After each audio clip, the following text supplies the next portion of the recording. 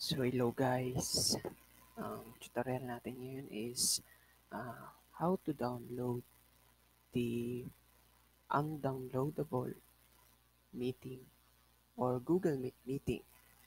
Alright, yung mga hindi natin ma-download, yung mga viewers cannot download Google Meet meeting after natin mag Google Meet. So ganito yun guys. But first of all, please like and subscribe this video para sa mga future videos ko ay updated kayo. And hit the notification bell para lahat ng videos ko pagka-upload ay ma-notify kayo. So, first step guys, punta muna tayo sa Google. Then, lagay natin search browser.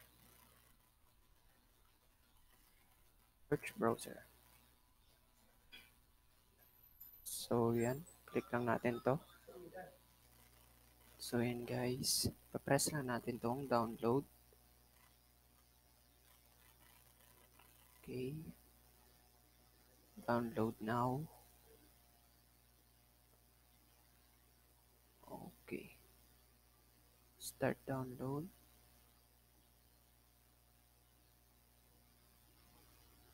Hintayin lamang natin.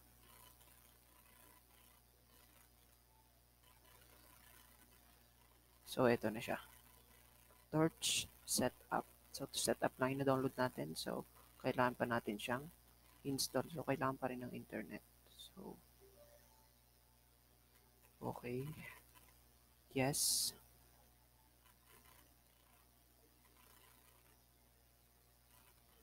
So, yan yung lalabas, guys. Then, pinita lang natin yung next. Okay. Downloading installation files. So, hintayin lamang natin yan, guys. So, habang hinihintay natin, bakit nga ba natin kailangan i-download yung mga Google Meet meetings natin after the meeting? So, unang-una sa lahat guys, para mabalikan natin ito at marinig natin maayos yung boses ng ating teacher.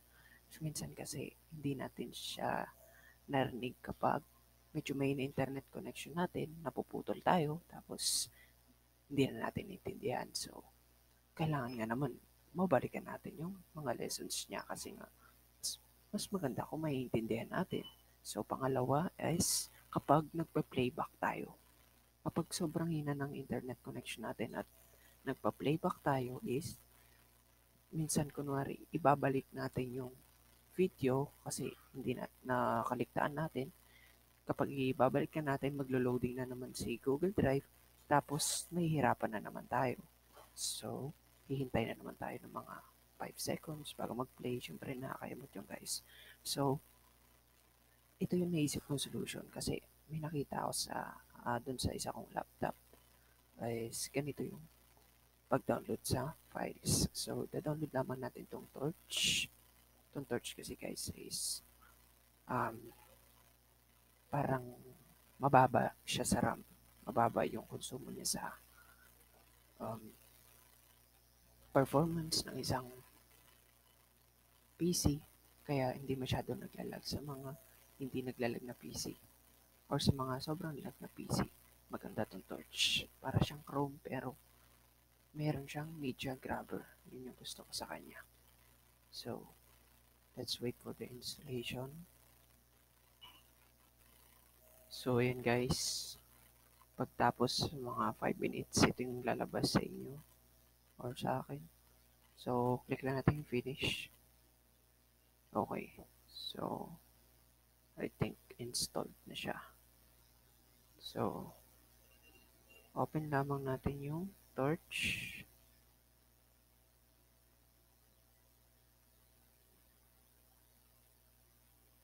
Try lang natin guys. So, ayan siya guys. Pagka-open. Alright. So, pupunta na tayo dun sa ating video na hindi ma-download. So, open lamang natin yung video na hindi ma-download. Then, doon natin malalaman kung paano yun i-download.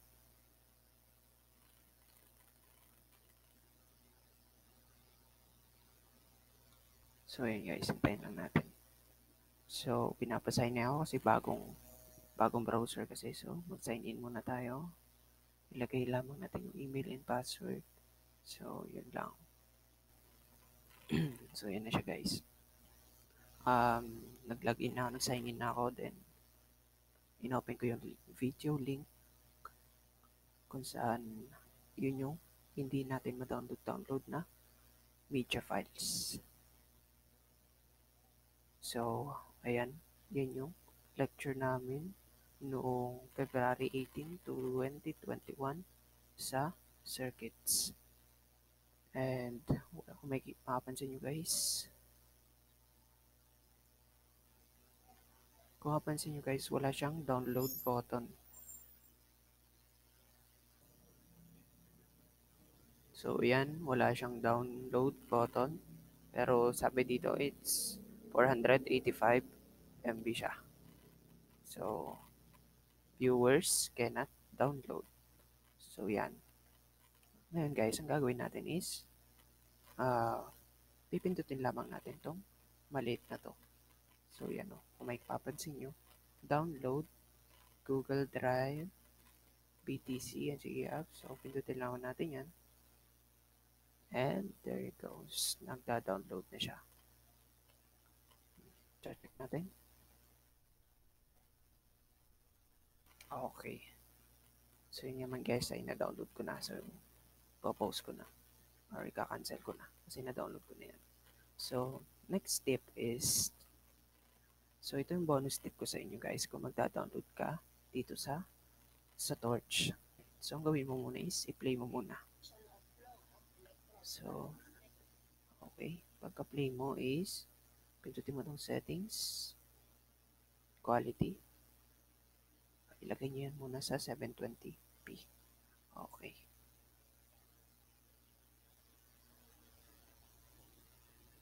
Ginagawa natin to guys para malinaw yung makuha nating file. Okay. Para malinaw yung makuha nating file na hindi lang siya 100 MB kanina. So, saka natin pindutin ngayon yung download button. Ito. Then, okay, kung makapansin nyo guys, 361 MB na siya. So, para siyang naging HD na rin. Almost HD. So, kanina, ang size niya lang is 136 or 184. So, no, pinlay natin siya at sinet natin siya sa 720p, naging 361 MB. So, ang original size niya is 485